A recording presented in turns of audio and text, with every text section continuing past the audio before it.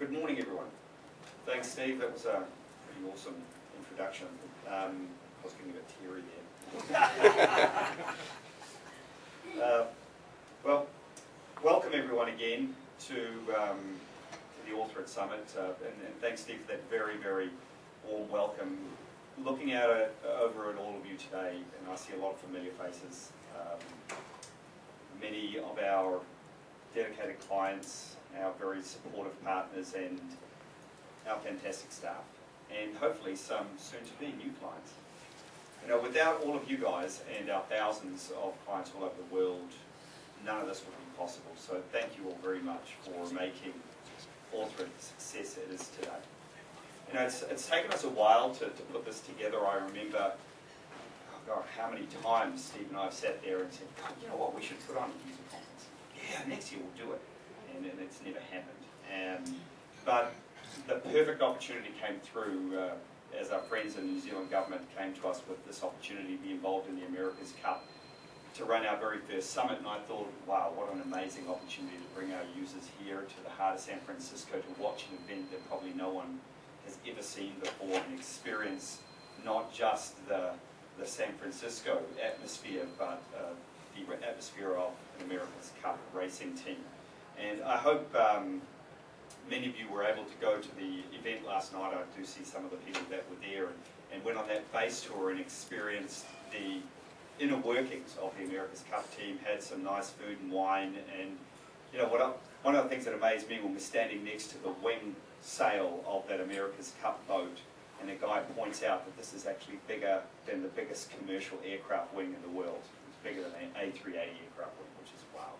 And it was made of basically honeycomb fibre, which was really interesting. So I enjoyed that, and I hope you guys all had a great time as well. Right. We'll try it the manual way, shall we? So in today's busy world, you know, we often are so busy getting things done and moving around that we just don't take the time to step back and have a look at what we've achieved. It's really important to do that. So I want to take some time today to really look back at the beginnings of the company before we look forward at the future. I want to take you all on a little bit of a journey into our past, where we've come, where we are today, and then where we're planning to go in the future. I want to tell you a story about a young New Zealand company that wanted to escape the sheep farm and take on the world. And many of you, well, some of you may have heard this story, many of you haven't, but all of you have been a part of the story. And so let's have a look. You know, I clearly remember the day I started my first tech writing job, and it didn't take me long to figure out that the tools of the trade were just woefully inadequate for the job. I looked around for other tools, but I just couldn't find anything. I'd come from an area of discipline in a different field in telecommunications where they had proper systems and proper processes, and everything was very well disciplined. And I go into tech writing and I say, oh, here's Word, and oh, by the way, I need a help system. Here's some macros, at the time called Doctor Help. And it was my job to try and put all of this together, and it's like, this was amazing. I managed to get it done eventually, but I had to sacrifice so much of the creativity I put into my document that it was just, it was painful. So, in typical Kiwi fashion, I decided to go and build some tools for myself to help me do a better job. I had some experience in development, so how hard could it be, right? So after a few years of doing this, working away, and the word colour comes up behind me. Well, that's pretty good stuff, mate. And in New Zealand terms, that's an awesome compliment. Oh yeah, it's all right, eh? You know what they'll say? You know, the All Blacks win the World Cup, and they go, how was it? Oh, it was all right.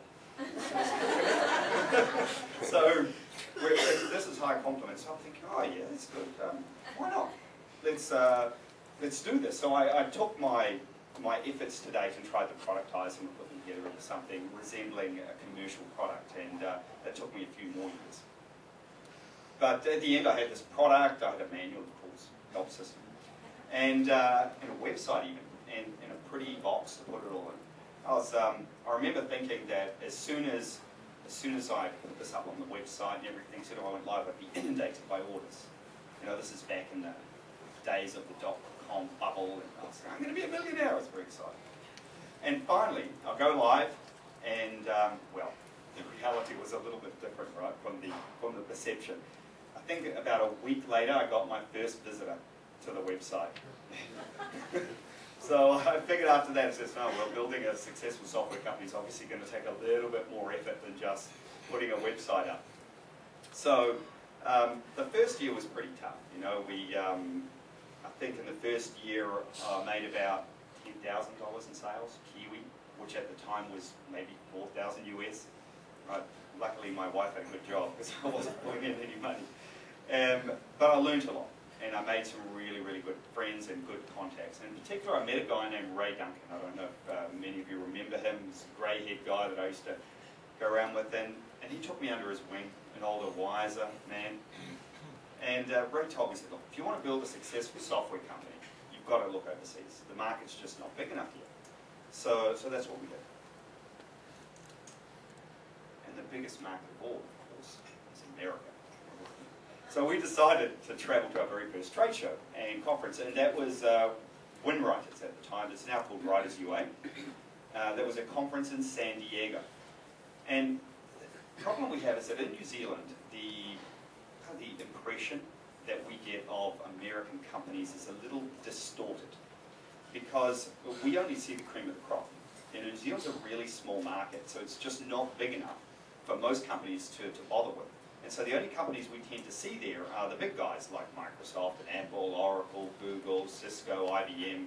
And so our perception, well, mine was at the time, that all American companies are like that. And I remember, you know, before this first conference, just being so afraid that we would look like a bunch of sheep farmers coming into the city and be seen as these backwards folks. And the amount of effort I put into the booth that we had together and the presentations, and Ray was drilling me every night and making sure that we would do everything just right. Then we packed our bags, jumped on the short 15-hour flight to San Diego, and with everything we needed, like literally in our suitcases.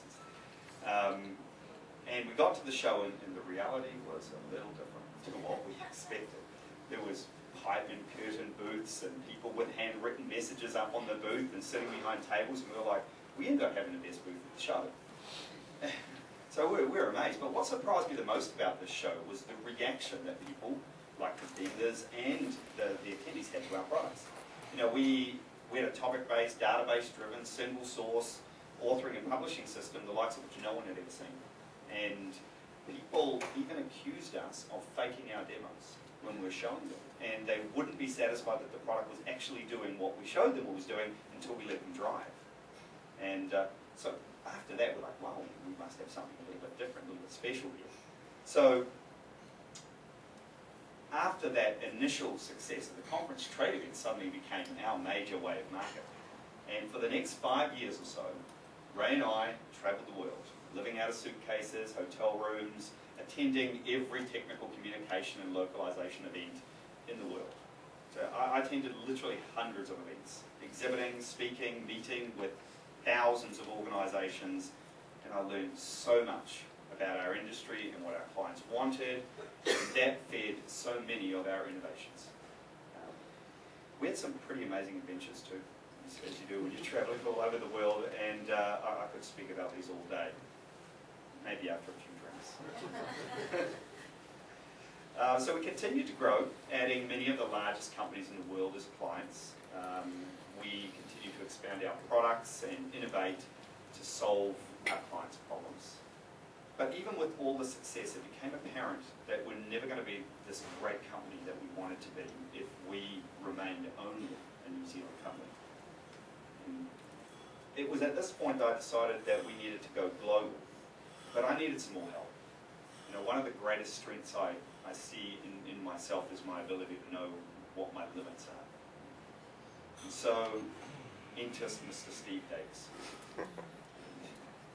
Steve had already been there, done that, all of the experience necessary, and so armed with his experience and guidance, we were ready to take our next step on our journey. But where was that going to be?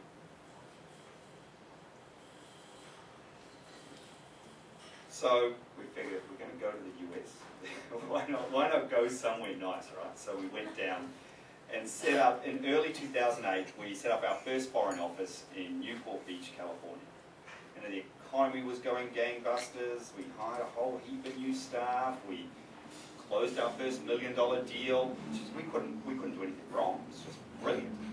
And then the economy tanked in late 2008. And talk about bad timing.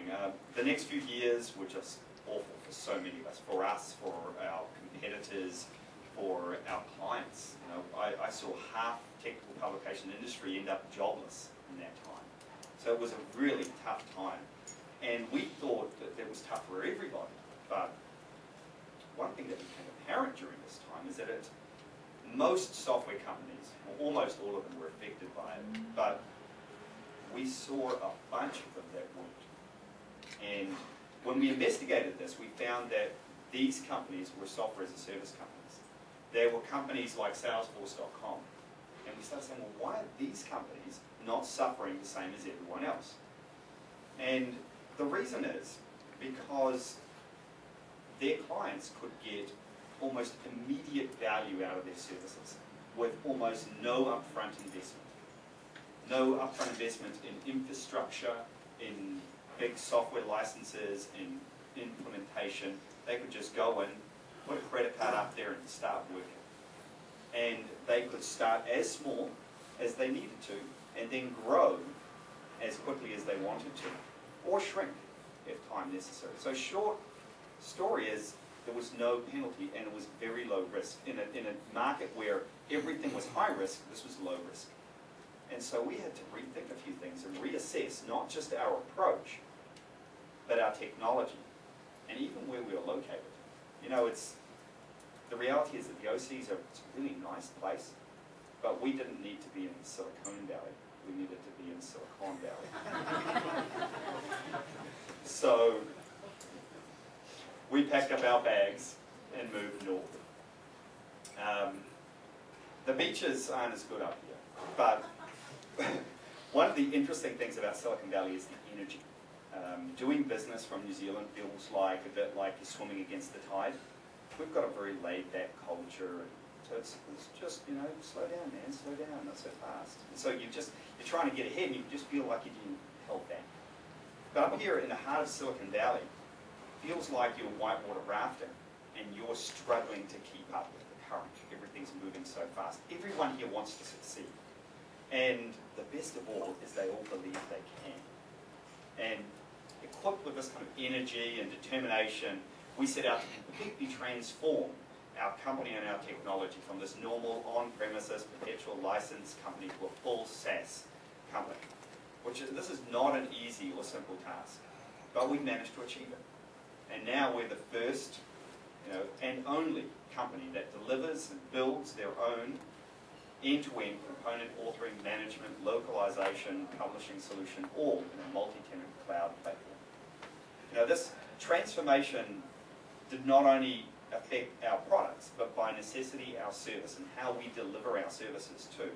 And you'll be hearing all about that transformation in our services from our Director of Services and Operation, Ralph Vitkin, later today. So it's a very important part of being a SaaS company is not just the product, but we're now delivering a service. The service, part of which is the technology, and all of the people come with that as well. So after a bit of looking around, we moved our offices up to San Jose. And for those of you that are familiar with the area, it's just off an area called Santana Road, which is about as close as we could find to the OC. So now the office was all set up, and the next stage was to move ourselves. And at this stage, Steve and I were still living in New Zealand and traveling to the US every few weeks. It's a 12-hour flight, 13 sometimes depending on the wind.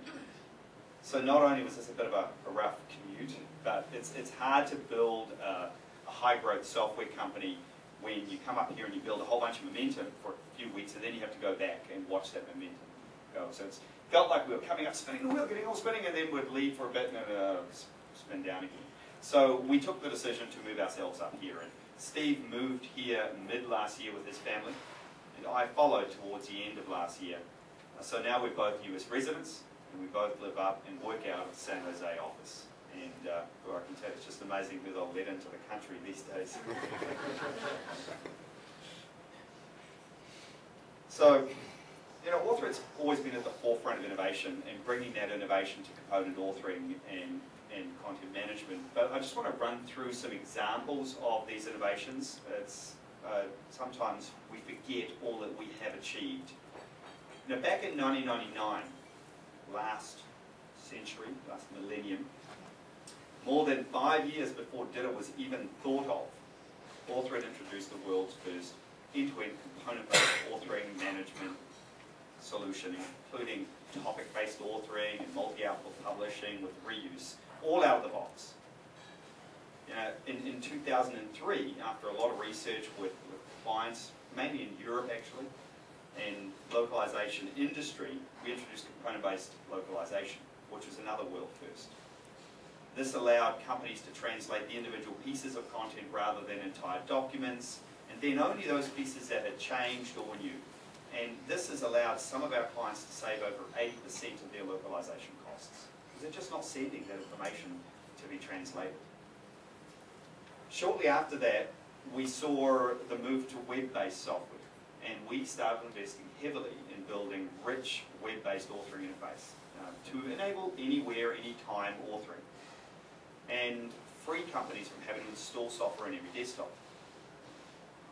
Some of our clients have used a lot of that and being able to get teams from all over the world collaborating without having to have the desktop software running.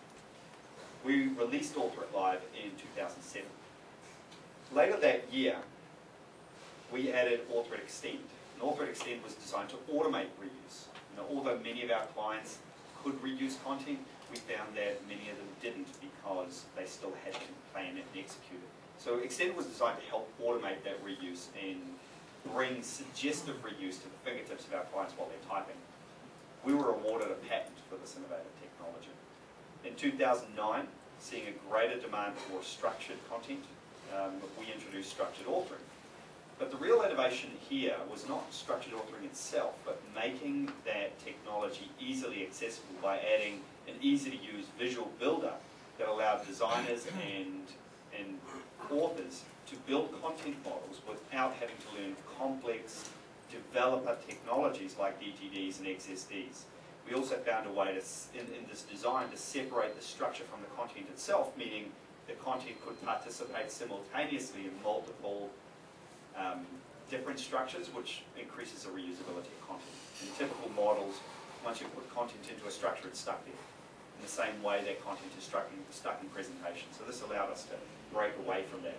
In 2010, we're the first company to deliver genuine dynamic publishing. And this means that customers can come to a knowledge center and get personalized content based on their information and based on what the authors had decided certain audiences needed from their content. We also introduced APIs and plugin architecture that year, which allows our clients and third parties to easily extend and integrate our platform. In 2011, we released AuthorIt Review. That enables component-based, real-time collaborative reviews. It incorporates the latest in web-based technology and social media as well, which revolutionise the way that reviews happen and turns it into a very collaborative and fun process, and taking out sort of cumbersome document-based review, which most companies have seen. Then last year, after about 3 years of development and testing and research, we released AuthorIt Cloud. And it was the world's first SaaS end-to-end component authoring, management, localization, and publishing solution. We followed that up this year with the release of AuthorIt On-Premises 6 and AuthorIt Cloud Enterprise, which includes a brand new localization module and a refined localization process, which you're going to be seeing a bit of that later today as well. Then most recently, we released AuthorIt Cloud Group, which is packed and priced to appeal to smaller groups of authors and give them the opportunity to experience the power of enterprise authoring for a lower price point. And this is one of the big advantages of SaaS, is that it allows traditionally enterprise class software to be accessible by all levels of organization. Now, AuthorIt Cloud is growing very strongly. Most of our new clients choose Author Cloud, and many of our existing clients are migrating away from their on-premises solution to Author Cloud. We've now got 3 Author Cloud data centers. We've got one in Florida, one in Texas in the US, and our most recent one is in France and in Europe. They've got a 99.9999% uptime since 2011. They collectively have over 80 servers and over 750,000 hours of operation since they were put up, and not a single server failure. So we're very proud of those statistics, and this is one of the questions we get: how reliable is it? I can guarantee you it's about 10 times more reliable than what you have on premises. We see Author Cloud as the future, but we're also very much committed to our on-premises solution for those of our clients who are not ready or able to move to Author Cloud. And we have some of those that for various reasons cannot. We're poised and we're ready to start the next stage of our journey.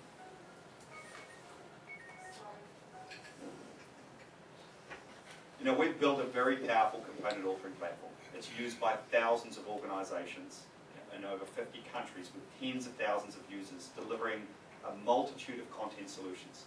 We have people doing from high-tech manufacturing and software, through to machine building, through to heavy industry, banking, finance, aviation, and life sciences. A huge spread of clients. We've assembled a world-class management team that's going to help lead us into the future. Most of those are in the room today, and you'll be speaking to those as you walk around and talk to people at the conference. We have a strong, driven, smart, dedicated staff committed to bringing success to you and to our clients. And we're just in the process of closing a round of funding with our new investors, Movac, who are also in the room today, that will fund our next stage of growth. We're ready to accelerate. So over the next few years, you're going to be part of some of the most exciting and innovative changes in our industry as we realize our vision. A vision of creating a component-based content lifecycle where there's no documents, where components flow seamlessly through the entire content lifecycle from inception to authoring, review, translation, publishing, delivery to clients, and even getting user feedback and contribution. Now, a full suite of modern, intuitive web-based and mobile applications that will take component authoring to the next level and will make it available to anyone, anywhere, extending the work we've already begun with our review and localized modules. A platform that easily integrates through formal and powerful APIs and plugins, and that allows our clients and our partners to easily extend Author it with any capability or any output imaginable, and connect Author it with other systems for sharing content. Create a strong and vibrant community for our clients that provides ongoing support and education focused on helping you all achieve success with our technologies. And for ultimately, we see our success lies with your success. Throughout the rest of today, you're all going to hear from some of our clients, our partners, our team, and see firsthand this vision in action. In the last session that Steve highlighted, you're even going to get to contribute to an exciting new project that we're putting together, which we're trying to bring metrics into content authoring. Be able to measure and see trends and analytics around all of the authoring systems. So that's going to be an exciting lesson. So welcome again to all of you to our first Author It Summit. I'm really excited about the future we're going to build together. So thank you very much.